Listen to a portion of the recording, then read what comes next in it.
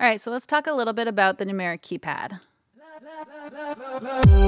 All right, so what I figured I'd show you guys today is a detail of the numeric keypad that I feel like is kind of a holdover from like old school audio world. So like analog and tape and stuff. It's kind of, I think of the same way I think of the scrubber as being a holdover from back in the old days. But it can be a useful feature, and everyone has their own workflow. So maybe someone out there will find this helpful. All right, so what I wanted to show you guys is when you're on the numeric keypad, and just in case anyone out there doesn't know what the numeric keypad is, I'll show you really quick. So this part of the keypad is the numeric keypad. Oh, let me get it so you can see here, but this part of the keyboard is the numeric keypad. So that whole chunk there. So a lot of times our keyboards, they come with just this main part here. So yeah, that's the numeric keypad if you're not familiar. If you don't have a keyboard with a numeric keypad on it, you might have noticed in Pro Tools there are certain features that it's much easier to do with a numeric keypad, and you actually specifically need to use the numeric keypad instead of like the regular numbers, for example, on the keyboard.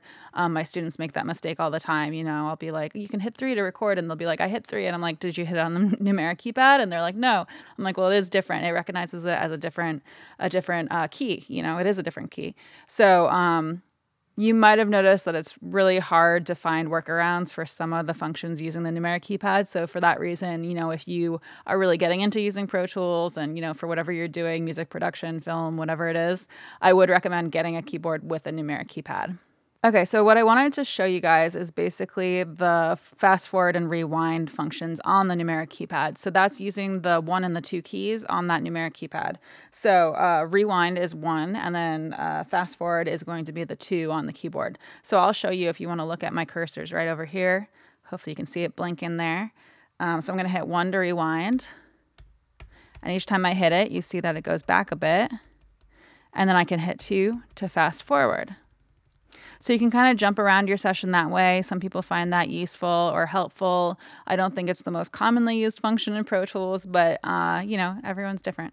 So 1 and 2, fast forward, rewind. And another thing is if you go to setup and then preferences, there are some details on the operation tab here that you can control that involve this feature. So for example, you can click so that audio plays during your fast forward and rewind, and you can click so that it latches your fast forward and rewind, which I'll show you here in a second. So you noticed a second ago when I did not have this active, what it would do is it would jump by a certain amount, and you'll see when it is active, what happens is it just kind of goes for it. So if I put my cursor over here and I hit 1, it's just going to play backwards.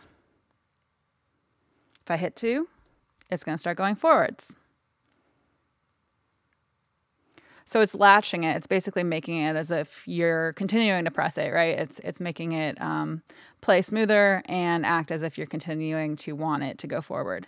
So that's one of the details that you can change. Oop, my hair is going crazy. I didn't wash my hair today, so that's fun. So another thing you can do is you can have it so that it plays audio during your fast forward and rewind. Basically, I'll show you with it in the normal mode how it works. Here. I don't use this feature a ton either, so, not necessarily an expert on this fast forward rewind feature. So basically what I'm going to do is I'm going to hit play, and then I'm going to hit fast forward, and you'll hear how it continues to like jump and play.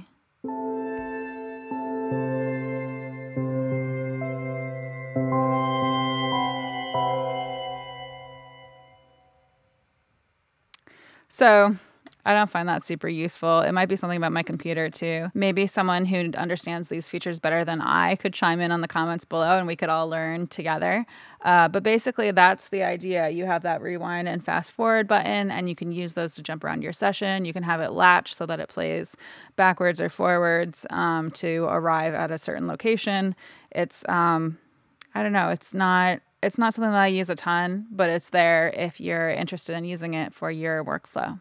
And just to contrast what I showed earlier, I will uncheck these and then play it so you can see how it doesn't continue to play here.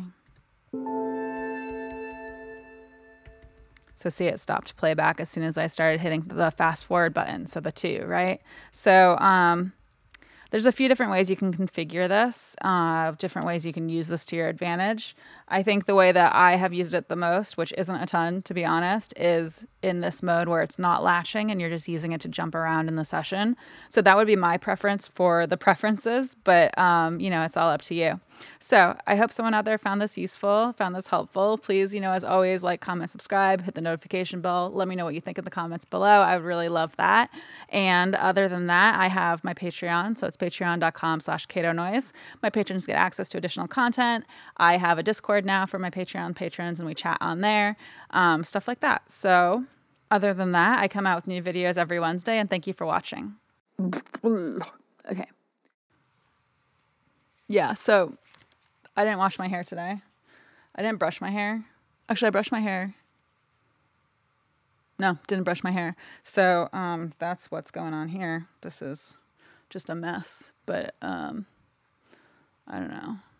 I just got off a week of being in the van, so I'm not really feeling like I need to shower that much or wash my hair that much, and it's pretty gross, and that's okay. That's how it is now. It's just a hot mess. I haven't gotten a haircut in like over a year, and my hair is just like, it's becoming a nest of sorts. So I've just, I don't know, leaned into it. I don't know. I'm kind of gross. I'm a gross person. Oh, cool. Gross people. Fun. Cool.